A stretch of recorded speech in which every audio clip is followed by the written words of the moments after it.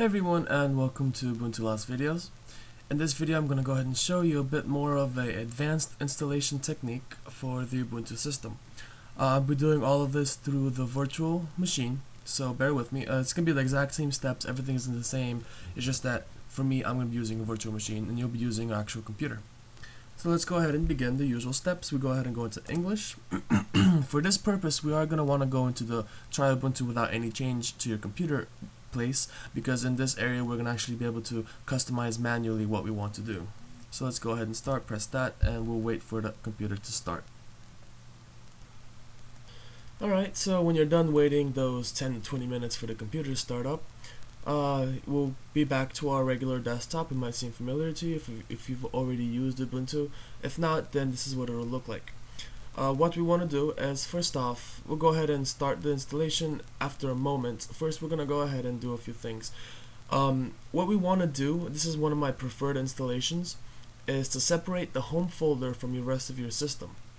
Meaning that all the system files will be in one area and all your home files will be in one partition. So let's go ahead and set that up real quick. Go into System, Administration, and gparted. We're going to be using the partition editor to kind of separate our partitions into two pieces. Alright, we see we have a certain amount. It's already being used, but I'm going to go ahead and delete that. And I have a swap in the very end. I'll keep the swap there.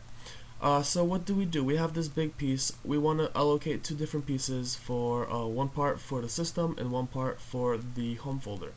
So let's go ahead and do this. Basically, we can right click, new, make the primary partition, make it extension 4 is the newest extension, make it a certain size. For Ubuntu, the decent size will be 5 to 7 gigabytes, or 5,000, 7,000 megabytes. For this, for updates and all those other things in between. Sometimes I like to keep mine at about 9 or so, but for the purpose of this installation I'm going to go ahead and just put it in half at about 4.9 something. And here we're going to go ahead and just finish this off and press add. Next part here, we're going to go ahead and press new. Again, make it extension 4, make it the primary, and we're just going to do the rest of the partition, just press add. Now we have two different partitions. We go ahead and press the check mark and press apply and let the actual thing work itself through. Once all the operations complete, we'll go ahead and go into the installation part. And it's done, press close, go ahead and exit from or after the searching and scanning, or you can just press close now, and we'll go ahead and start the installation. Double click on install Ubuntu 9.10 on your desktop and let's begin. Typical setups are the same, the time, the date, the language, and all of that. It'll all be the same. So go ahead and just go through the simple settings like this. Once it loads, it is going to be a little slow, especially for you when you're using the CD. Okay, go to English, forward, or whatever language you want to pick. You don't have to pick English, this is just me because I know English. Next is the setting up the clock. Basically just put the time zone. The computer will automatically try and find the time zone, so go ahead and press forward. And of course the next part is the keyboard settings, where you actually set up your keyboard. We'll go ahead and stay with the suggested option, forward once more, and this is where we begin our adventure into setting up our partitioning areas. So let's go ahead and begin when the partitioner starts. Instead of the options that are available to you by default, you'll see in a second once it loads, we have the install side by side, erase the entire disk, or we're going to use the specify partitions manually for advanced. So go ahead and click on that and click forward. The next screen will be a list of all the partitions on your hard drive, and if you have any other USB plugged in, that'll also show on your on the list basically.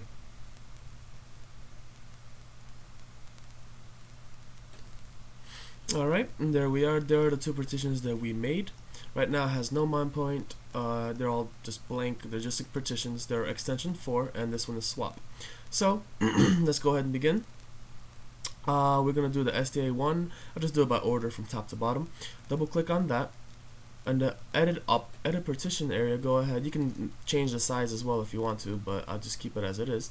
I'm going to go ahead and do again extension 4. I'm going to click on the format button, and in the mount point, this is key here, in the mount point press /. This is the root of all your system. This is where all the system files will go. This is what determines whether this is the system file or the home folder. So by the / we mean the root partition. After the setup and all the searching again, we'll be able to change the next part.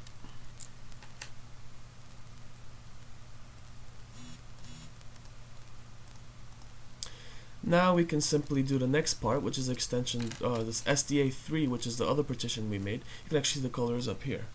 But let's go ahead and double click on this now. Inside again, we're going to set it to extension 4 and format the partition. Notice that this is the first, actually no, let's not do format. The basis for this is we don't want to format. If we're going to use, let me just go ahead and put the mount point, /home. This is going to be where all your home folders are at. When you first make this partition out of scratch, then you can do the format. But when you're, let's say, reinstalling Ubuntu with the latest version, don't format the home partition, because if you keep it at regular, all Ubuntu is going to install are the system files, and you get to keep all of your home folder stuff in here without erasing anything. So let me go ahead and clear that up once again. When you're first installing this setup, you can go ahead and format so everything is nice and clean. But if you already have the setup, the / and the /home, you have to leave the second part unformatted, so that when you reinstall Ubuntu, let's say 10.04, the next version from scratch, the only files being formatted or edited will be the mount point.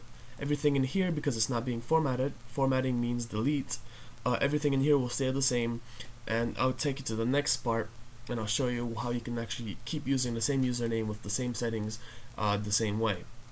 So again, the steps are: format this part, put a / in the mount point, put a /home in this mount point, and don't format this one if this is the second time you're doing this. We're going to go in forward, and we've basically got the partitioning set up. Now when you're using, if you already have, let's say, a Ubuntu partition installed, and this is going to be an update from an old version to a newer version, basically if you haven't formatted your home directory, which you shouldn't if you want to keep your files, you can basically still use the same username you're using before, just simply put in the same exact name as your other username, as the original username on your Ubuntu. So if you first installed Ubuntu with Chris, go ahead and put Chris again so that you can maintain the same username, the same settings that you already have in the home folder.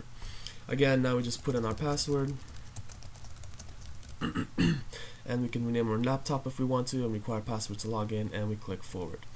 So let's go ahead and do one more review. When you are installing this sort of setup, do not format your home folder, the /home, because that is where all your home files are. If you don't want, of course, lose them. When you first install Ubuntu, you have a username. That username will be some name that you made. For me, it'll be Chris. Now, when I reinstall the latest version of Ubuntu, I'm going to use the exact same username I used before, so that I can have the same settings as before. And of course, do not make sure that your home folder is not being deleted or formatted. And we can see this is all the partitions going to be formatted, and here what it says for extension 4 and extension or swap. So we don't have our home folder being formatted basically. So then we can just go ahead and click install and finish off with the installation. And in this way, again, your system files and your home files will be separated, so that when you update your Ubuntu system through a live CD, you can again separate the installation, and the only things that are going to be changed are the system files, and your home folder will be the same and nothing is going to be erased. That's basically all this is. Again, the installation goes the same way, the little PowerPoint and so on and so forth. Thank you for watching. I hope this was interesting for you and you found it useful, because this can help you maintain all your files without deleting them. And that's it. Thank you for watching, and I'll be making more videos soon.